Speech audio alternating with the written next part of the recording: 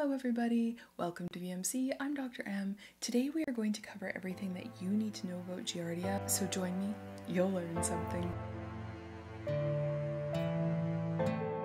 Giardia is also known as traveler's diarrhea or beaver fever, but what it is a intestinal protozoan single-celled parasite. And Giardia exists in two forms. There's the trophozoite, which infects the GI tract of the host, and then there's the cyst form that is passed through the host's GI tract and is defecated out in the feces. This cyst has a wall around it that makes it hardy, and so it can persist in the environment for a number of months. Now, it's not fun to think about, but the infection route for Giardia is fecal-oral transmission. So what this means is that a cyst passed out in the feces of an infected animal is then ingested by another animal. Those fecal contaminants might be in water, in food, or in soil. The fact that only a few cysts can cause infection also means that reinfection is quite easy. Especially since our dogs and cats do some grooming,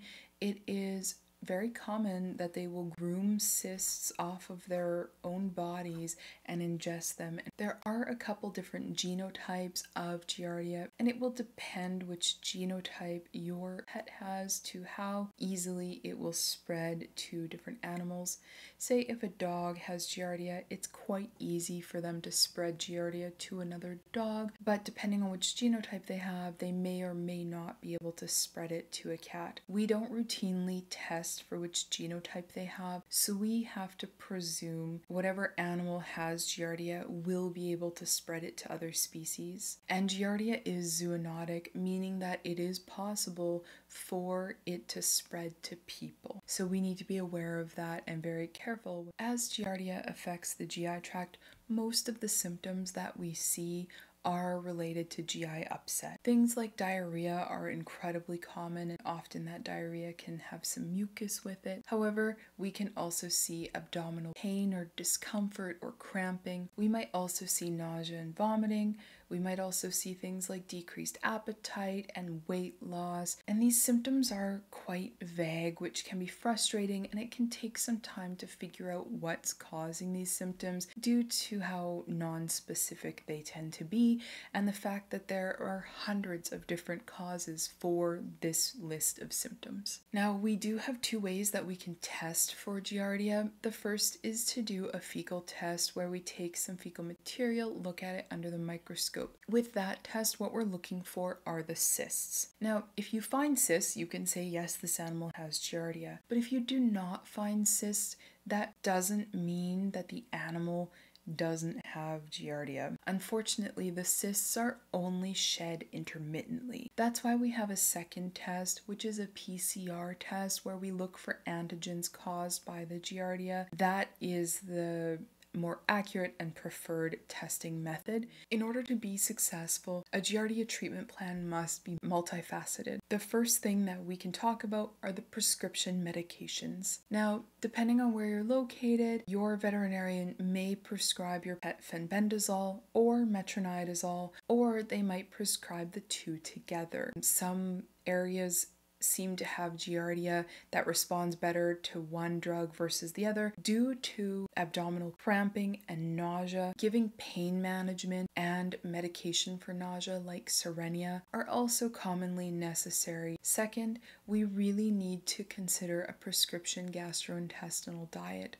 These diets are easier to digest as their GI tract is currently abnormal and it kind of needs the help in order to get the nutrients out of the food. In consort with those prescription GI diets, depending on your pet's individual symptoms, we might add in even more probiotics. It's also fairly common that we will add in some additional psyllium for a while. Like I mentioned earlier, it's very possible and fairly easy for pets to reinfect themselves.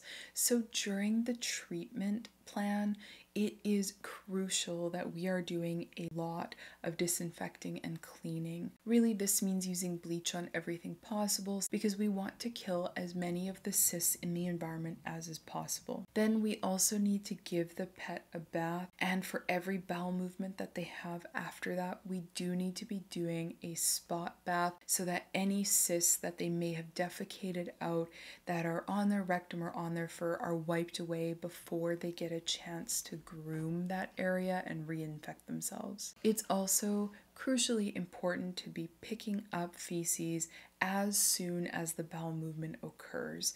So if your cat is using a litter box, at the bare minimum you should be scooping twice a day always anyway, but you may need to be doing it more often while you're treating Giardia depending on how often they're having bowel movements. And for your dog, you'll need to make sure that you are supervising them every time that they are outside for a bathroom break and cleaning up any feces immediately. As far as your lawn goes, you won't be able to disinfect that, but over time sunlight will break down the cysts. This cleaning protocol needs to be continued for the entire treatment plan and then for even a few days after the treatment plan has ended ideally. I recognize this is a lot of work, and so what I tend to recommend to people is that they use a number of blankets and that every time their pet is resting or laying down that they have them on these blankets, and then that they are changing out the blankets at least daily, if not twice a day, and doing a load of laundry with them just to reduce any potential contamination of your home and make it easier to keep on top of the cleaning. And the bathing after every bowel movement is so important. You really need to spot wash their back end in order to prevent any cysts from remaining there that they might ingest the next time they groom. And we also need to remember that because Giardia can be zoonotic and it can spread from your animal to other animals, you shouldn't be going to dog parks, etc. You'll also need to be careful about one animal in your household giving Giardia to other animals in your household as well as to people. And so being fastidious about hand washing before eating or after you handle any of your pets' bedding or toys or you pet them. The good news is that most pets recover quite well. Now, if the meds aren't dosed appropriately, this can risk refractory infections, which is a concern. And if you aren't keeping up with the cleaning, then you risk reinfections, which is also a concern. But if the treatment plan is executed properly, it is generally incredibly successful. Now, what I do warn people about is that I would expect most of our pets that are treated for Giardia are going to have a bit of a sensitive GI tract for a number of weeks even after the treatment has ended. So you may need to use the prescription gastro diet for say a month or so, same with the probiotics, and generally over time you are able to gradually wean down on those sorts of things and then eventually wean them back over to their research-based over-the-counter diet that meets WSAVA guidelines.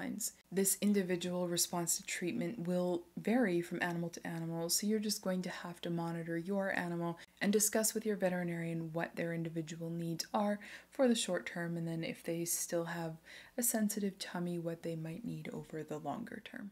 I hope that you found all this information helpful. If you have dealt with Giardia with one of your pets, feel free to comment below about your experience. The treatment is a lot of work. I warn people about that, but it's so necessary because doing intensive treatment for a week or so is a lot less work than continually dealing with reinfection that starts to get resistant to treatment. So do make sure to put in the effort. If you have a topic you'd like me to discuss in the future, please feel free to comment it down below. I read every single comment and I highlight one every week. Here's the one from this week. And thank you so very much for all of your help getting the sound isolation foam on the two walls that I currently have it on. It has made such a difference with the recorded audio and I'm very grateful for it. If you do have a couple dollars and you've been appreciating the info in my videos, I would appreciate the help to get the rest of the foam that I need to put on my ceiling, but do not feel any pressure about that either.